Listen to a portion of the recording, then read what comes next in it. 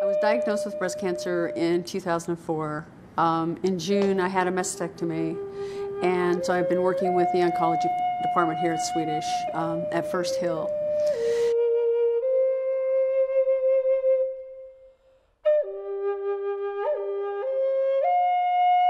I hate to be so dramatic as to say that it saved my life, but it was so wonderful to have a place to go that I knew that somebody actually really cared about me.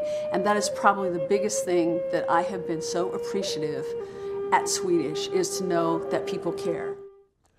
In 1932, Swedish opened the first cancer care center west of the Mississippi. Today, more than 70 years later, the Swedish Cancer Institute has grown into the Northwest's largest cancer care program, offering patients the most extensive range of services and expertise in the region. The Swedish Cancer Institute includes leading cancer specialists, a broad range of treatment options, state-of-the-art facilities and equipment, and cancer care that is as personal as it is progressive and comprehensive. The American Cancer Society and Swedish Cancer Institute are partnering to bring you immediate support at the time of your diagnosis and treatment. As your cancer resource navigator, I'm dedicated to assisting newly diagnosed patients and their families and caregivers by helping them navigate through the medical system and by connecting them with information, resources, and referrals. This is so that you can be fully informed of all of your options and proactive throughout your cancer journey. I give accurate, up-to-date information from a trusted source, your American Cancer Society. I can help regarding integrated care programs, like referring to support groups, naturopathic services, massage therapy, art therapy.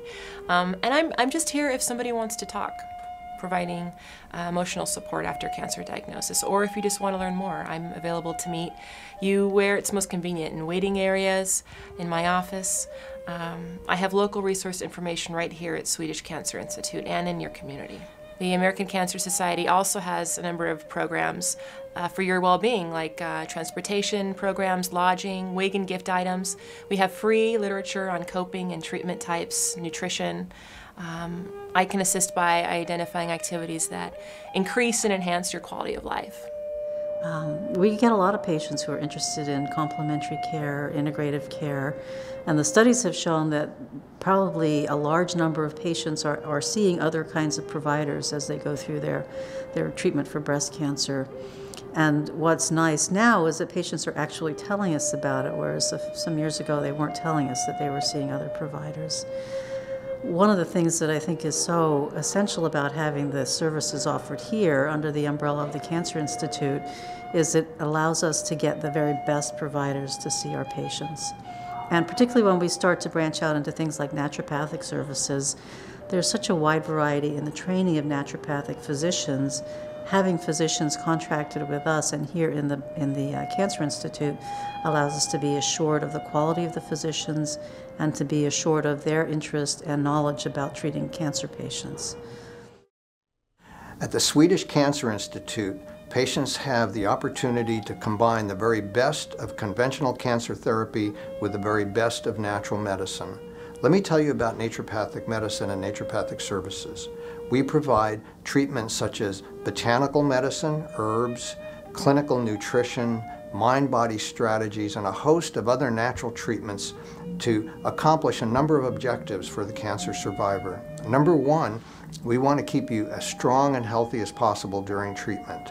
Secondly, we make certain that nothing happens in the way of other treatments to interfere with the conventional cancer treatments that you're receiving here at the Cancer Institute. Thirdly, we pay a lot of attention to making certain that we provide everything your body needs to fight this disease and keep you, once again, as strong, healthy, and functional as possible. The purchase of a cooktop with donated funds from the Eagles fraternity to facilitate nutritional education program. At the Swedish Cancer Institute, we offer a series of cooking classes utilizing our cooktop.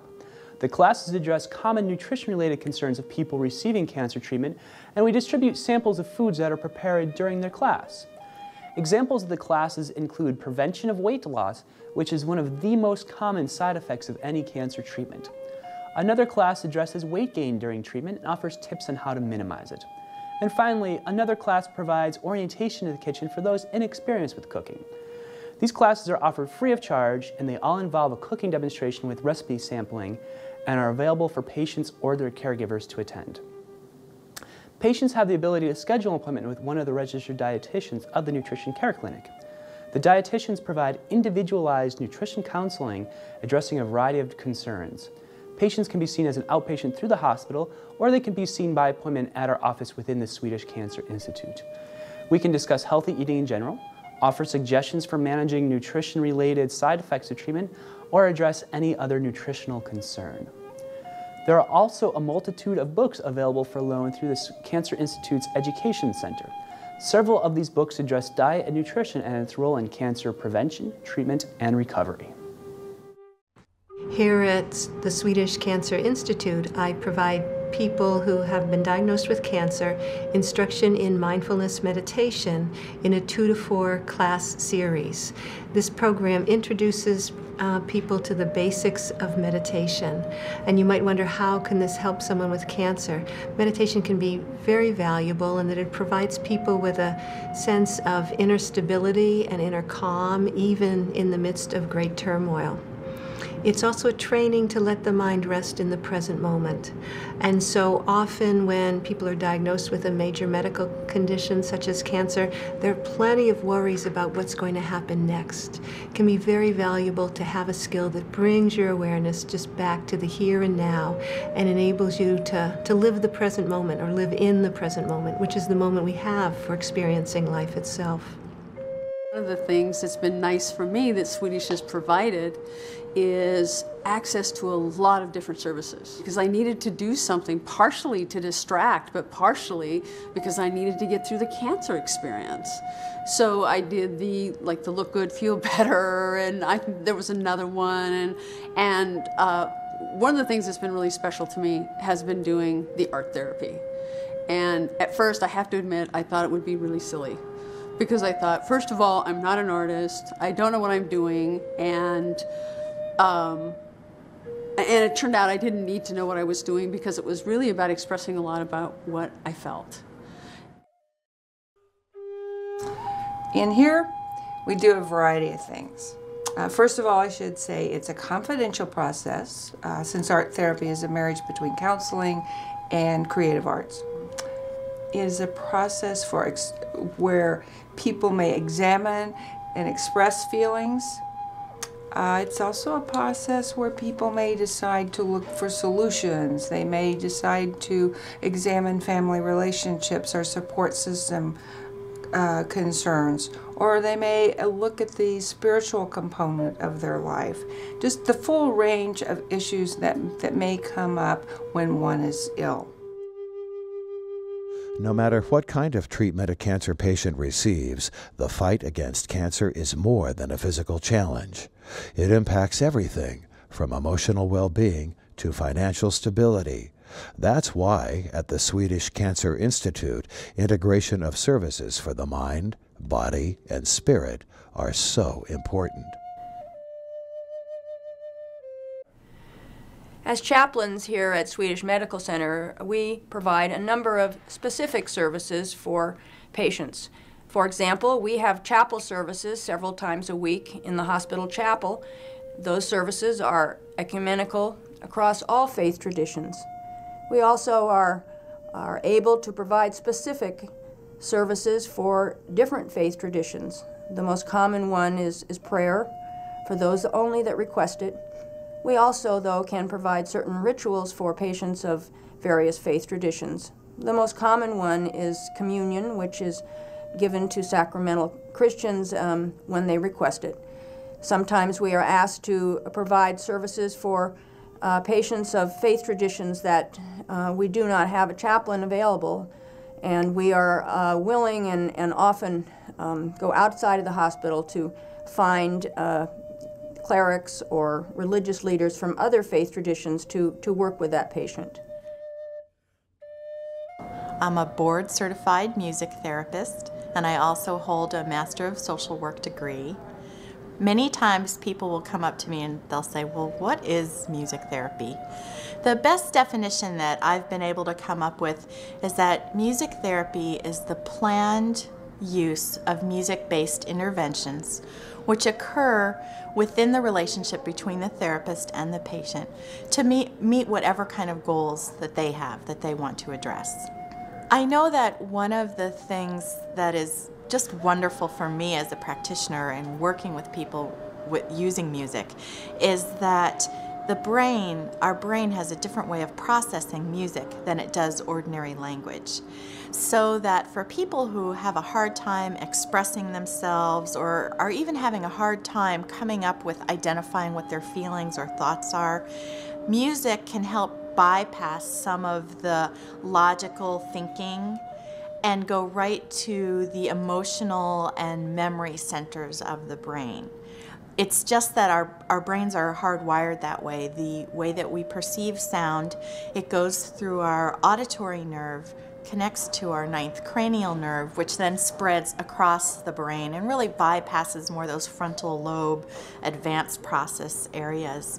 The other part of the brain that music stimulates right away are the centers that regulate physiological functions like heart rate, pulse, blood pressure.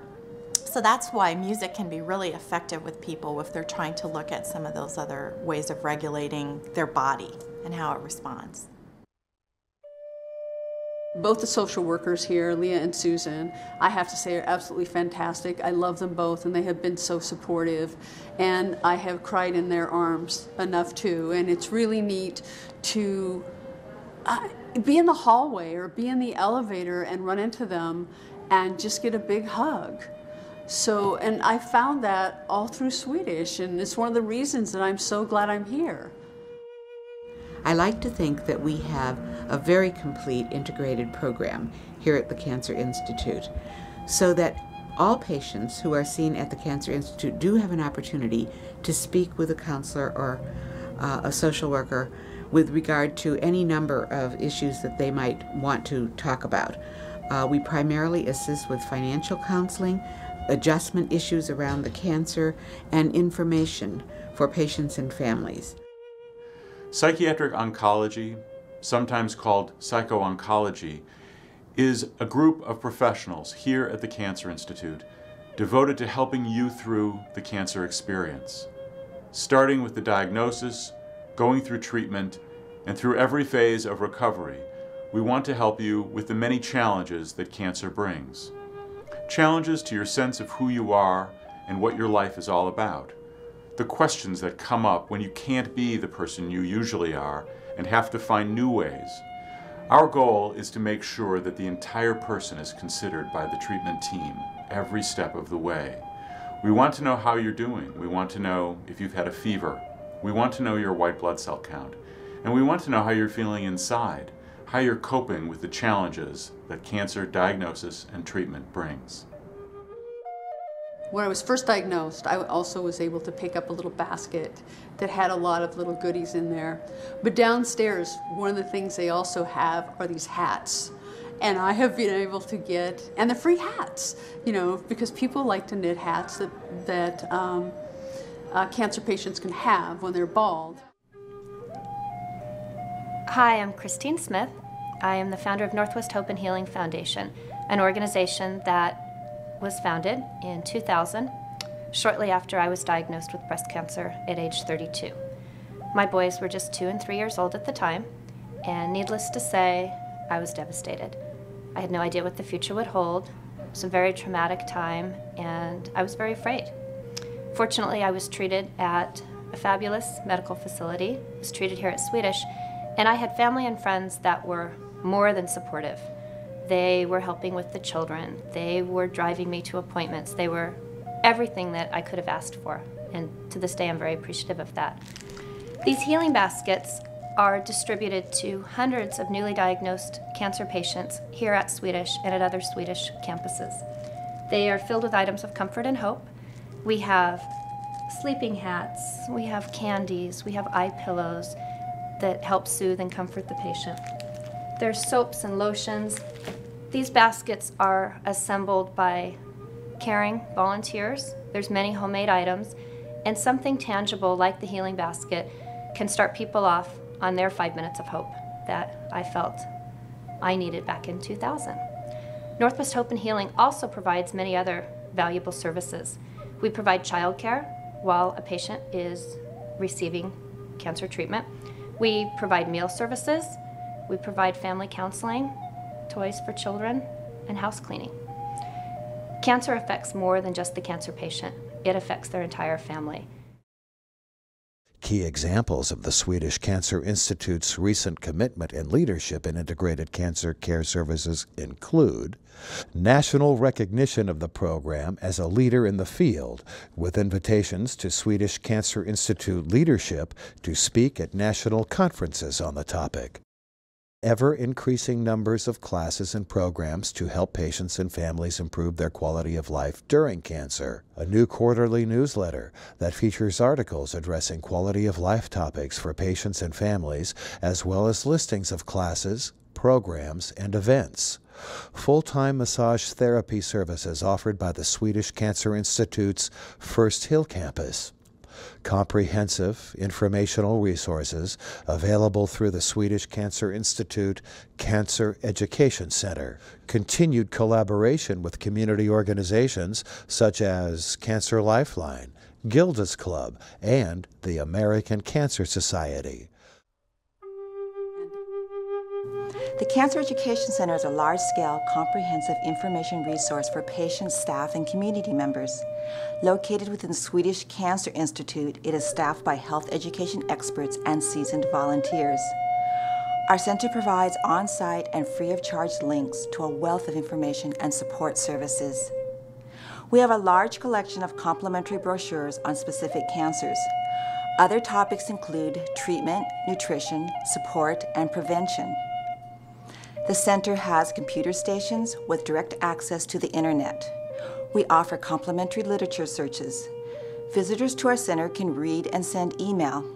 One special feature is Swedish Cancer Institute's partnership with cancerconsultants.com, the provider of our online cancer education center. Cancerconsultants.com offers in-depth cancer information, access to a drug dictionary, and more.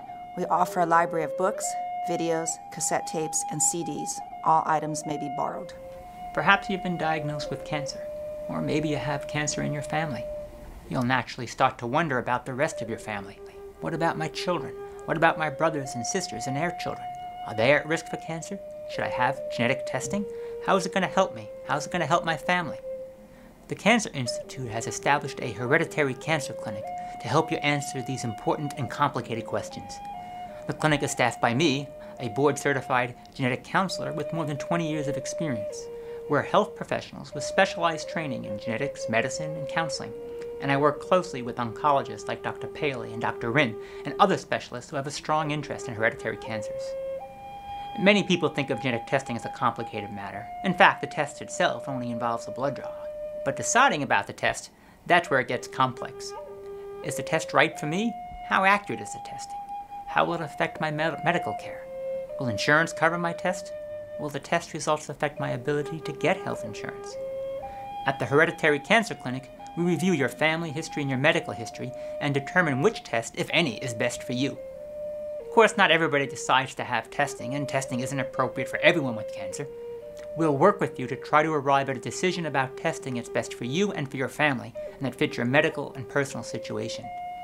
Some people will learn that even if they have a family history of cancer, they may not be at particularly high risk. Others may learn from the results that they are at a higher risk for cancer, but learn about ways that cancer can be detected, sometimes prevented altogether. If your family has a predisposition towards cancer, all the care your family might need, testing, counseling, screening, treatment, surgery, it's all readily available at the Cancer Institute. One of the things about cancer is patients come to the Cancer Institute with lots of different ideas about cancer, a lot of history about cancer. They've heard a lot of different things. And one thing about cancer is it strikes everybody. People are very, very different. One of the nice things about integrated care is that we can really serve people with what they want. If someone has a great interest in naturopathic medicine or massage or music therapy, we can really offer that to them.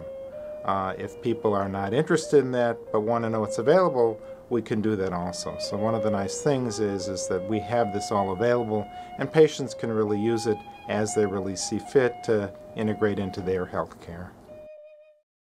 At the Swedish Cancer Institute, our patients benefit from an integrated approach to care. This approach takes into account not only a person's physical well-being, but his or her emotional and spiritual needs too. From prevention and early detection treatments and complementary therapies to supportive and palliative care, the Swedish Cancer Institute is designed to meet the individual needs of each of its patients. I'm an anesthesiologist who is now working full-time in pain management. I am board certified in anesthesiology and in the anesthesia subspecialty of pain management. I'm also a diplomat of the American Board of Medical Acupuncture and a diplomat of the American Board of Pain Medicine. And I have enjoyed very much moving to this area because it's where many new things are happening and where you can able to use many different systems in integrating the treatment of the patient, coming from both east, west, and finding that it integrates very well with modern medicine. My name is Lori Fronick, and I work for Monroe Therapeutic Massage as a massage therapist here at the Swedish Cancer Institute. We provide therapeutic massage for the cancer patients on site here as well as in our clinics around the greater Seattle area. And no matter what stage of healing a patient is in, we can find a way to adapt massage to work for them. The benefits of massage can be physical as well as emotional for the patients. It's a wonderful way to help relieve their stress and anxiety that they're feeling about their disease and the treatments that they're going through. And physically, it can help with all kinds of symptoms. Some of the side effects they're having, like maybe their fatigue or any discomfort that they have from the position that they need to be in for their treatment, for instance, their radiation treatment, or if they've been inpatient and lying in a hospital bed, they can be very uncomfortable. So there are a lot of different ways that massage can be helpful to them. Recently, I met a patient who has been newly diagnosed with breast cancer. She outlined where she's at in the management of this disease. She's been receiving acupuncture, she's taking yoga programs, she's seen a nutritionist. She is working very hard to deal with this disease as best she can with the tools and the intelligence that she has. It's very common for patients to be involved in alternate therapies that are not the traditional medical therapies as they deal with breast cancer. It's important for them to be encouraged to continue that, and also as we embrace their approaches to heal themselves, we ask them to embrace the traditional approaches that we have to offer. And we can only do this if we're providing the whole care for the whole patient in our institution, and we are. The goal of cancer rehabilitation is to support people in participating as fully as possible in their lives while living with cancer. We know that people are happier when they're more connected with things that they love to do, whether it's activities outside or whether it's spending personal time with family. We know that well-being is conditioned by a person's ability to participate in their lives. So the whole goal of cancer rehabilitation is to allow people to find the, to allow people to participate as fully in their lives while living with cancer. The Swedish Cancer Institute will continue to provide a comprehensive, integrated program that promotes access to care, biomedical, palliative, supportive, and complementary for each individual patient, helping to heal the mind, body, and spirit. You know, another thing has been my breast cancer support group that Swedish has, and I've been to other support groups, and I have to say that I love mine the most. Of all that I tried out, I ended up selecting the one at Swedish, and there was a program, an educational program for 10 weeks that I needed to go through, and then I got to go into a level 2 support group. One of the reasons that I'm so glad I'm here. So I had a chance to go, you know, elsewhere, and I interviewed doctors, And after I did my interviewing, I ended up choosing Swedish. So I love Swedish. I do.